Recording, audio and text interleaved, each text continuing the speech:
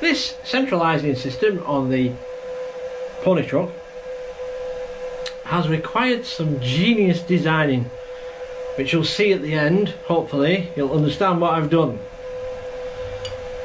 But we need a bar like this one, cut to length. I've machined the ends down, you'll see why later. Now this needs curving, I'll do that at my friend's because I haven't got any rolls. But before I do that, I need to machine some flats on the very end here. Well, not the very end, but the step. I need to put some flats on. I don't have any way of holding that in the vise so I can rotate it. So I'm making some tools. I started this one and I'm just about to put the first flat on that one. It's just a bit of 50mm bar with a reamed hole, 10mm, that this slides on, with the thread in,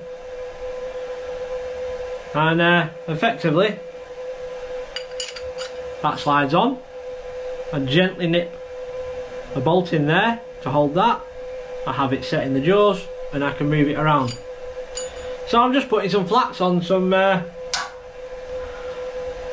round bar. Fun.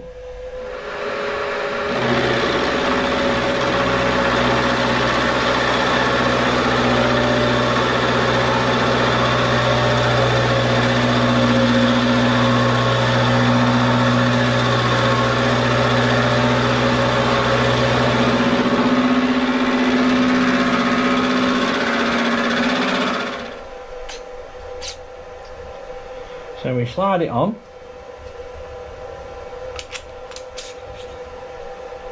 and then I'll put that in, I'll put the screws in, and then I'll machine the tops.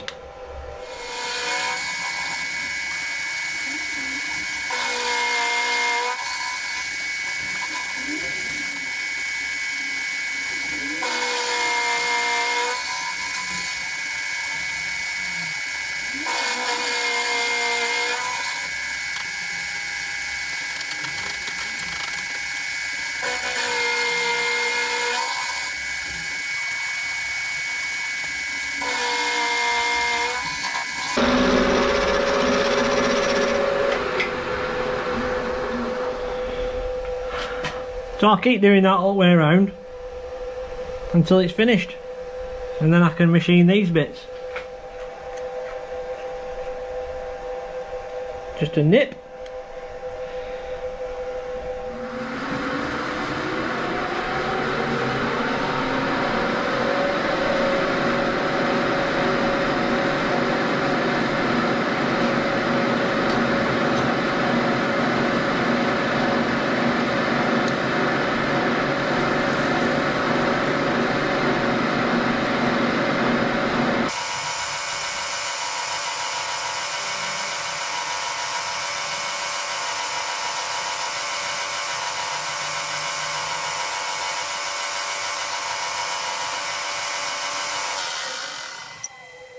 And all we do is we just undo the vise, rotate it 90 degrees,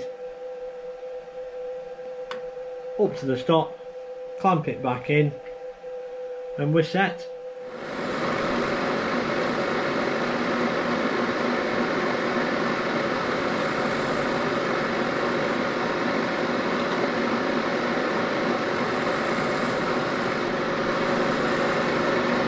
That'll do us.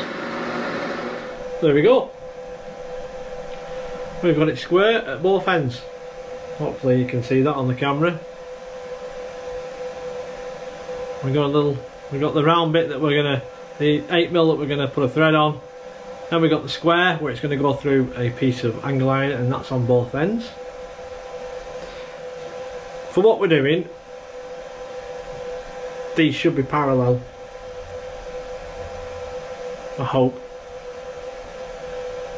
Yeah, for what we're doing, it's good enough. Obviously, if we wanted it a bit more precise, then probably a dividing head or something like that would be better, but unfortunately I don't have one and I can't afford one. So this method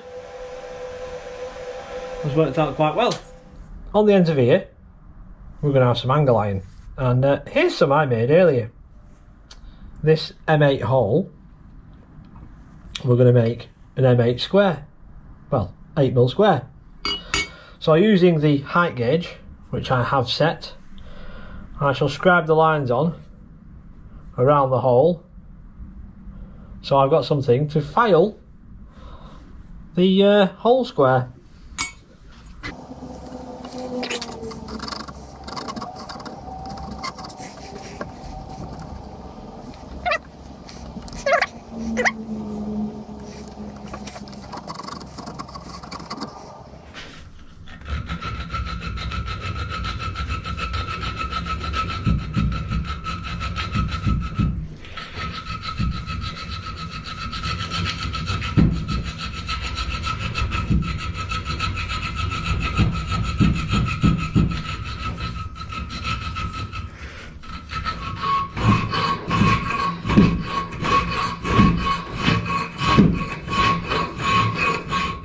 So you keep filing until we have a square hole, and then you keep tweaking it until you get a nice fit. So that's them done. We might have to make some little risers or something for it to go on there, but we'll cover that when we get this bent. I'm talking of getting this bent, as if by magic, it'll be done. Just like that. So I nicked to my friends and used his roller. It's just left a little edge where it's been squeezed in the rolls, just on the top and the bottom there. It needs to be smoothed out. But now I shall tap the ends. Tap? Don't you mean thread with the dye?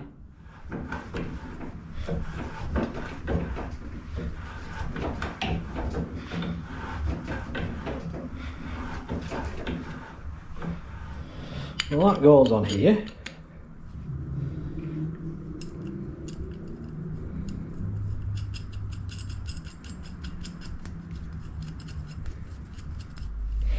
Right, so this is going to go on here. Obviously this is not the right way around. This needs to turn upside down. So this is the plate with the pony pivot, and then on the other side the arm comes out, the pony wheel sits there. And then this is going to sit somewhere around here. Right, so I've got it installed. You can just see the bolts here. And I've just placed this back on top. So it's going to be quite difficult for you to see this, so I'll move that out of the way. So there is the bar with the angle. Hopefully you can see that. So from this plate here over the bar, I need to have a fork coming from the centre.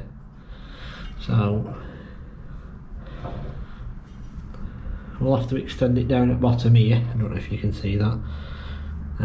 So yeah, we need a fork that goes over that 10mm bar. So that's what I'm going to get on with. So rummaging around at the club, I found this bit of steel in a box. This should do for the fork. It's old 1.5 inch, 5/8. That'll do.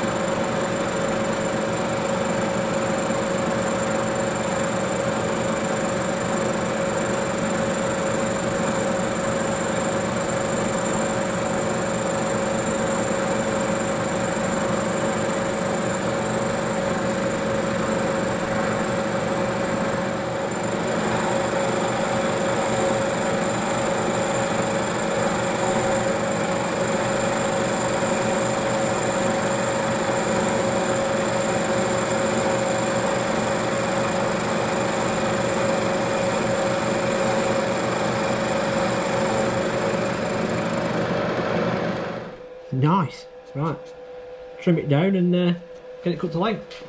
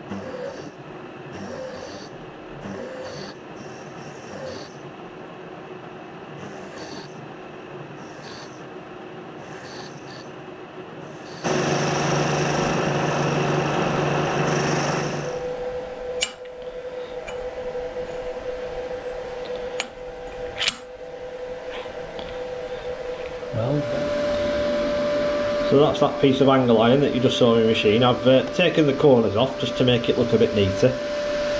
So it just needs welding in now, and then that other piece can go there.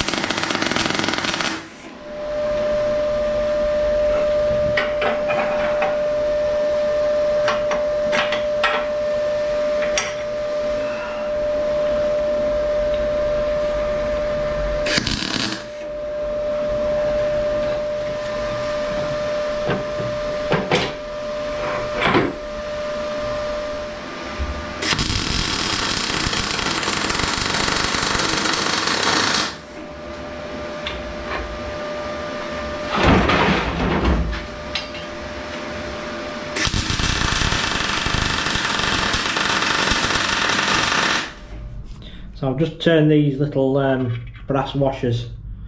You'll see what they're about in a minute. I've done them out of brass because I don't want corrosion, because they're going to be sliding on this bar. I don't want them to rust onto here. So I've gone for brass. We'll just have to see how they last.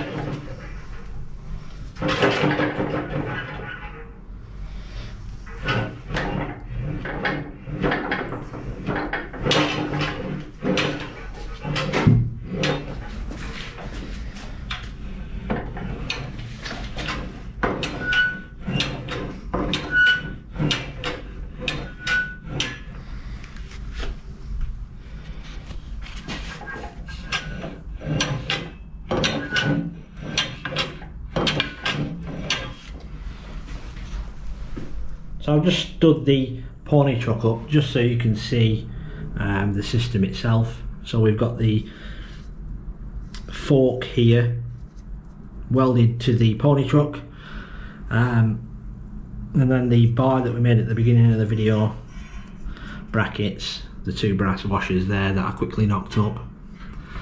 Yeah, so that is the centralising system.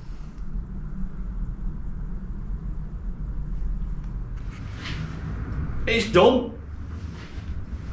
I've finished it. The centralising system, it works. Hopefully you can see how it operates. It's a very simple method. The springs, I don't know if they're a little bit too tight, but I got my advice from a chap called Steve Stockdale, who's helping me, and he's doing a lot of advice with me, as he has one. And this is pretty much a version of his system on his Locomotive. So, same springs as he's got, and he's got no issues. Although it does seem a little tight. Newness, who knows? We'll have to see how the brass washers do.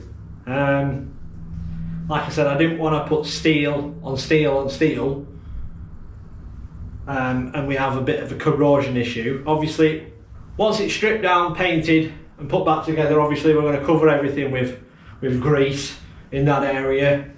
I've got probably a couple of little bits and pieces to do on the pony truck, but nothing that needs any more filming, I don't think.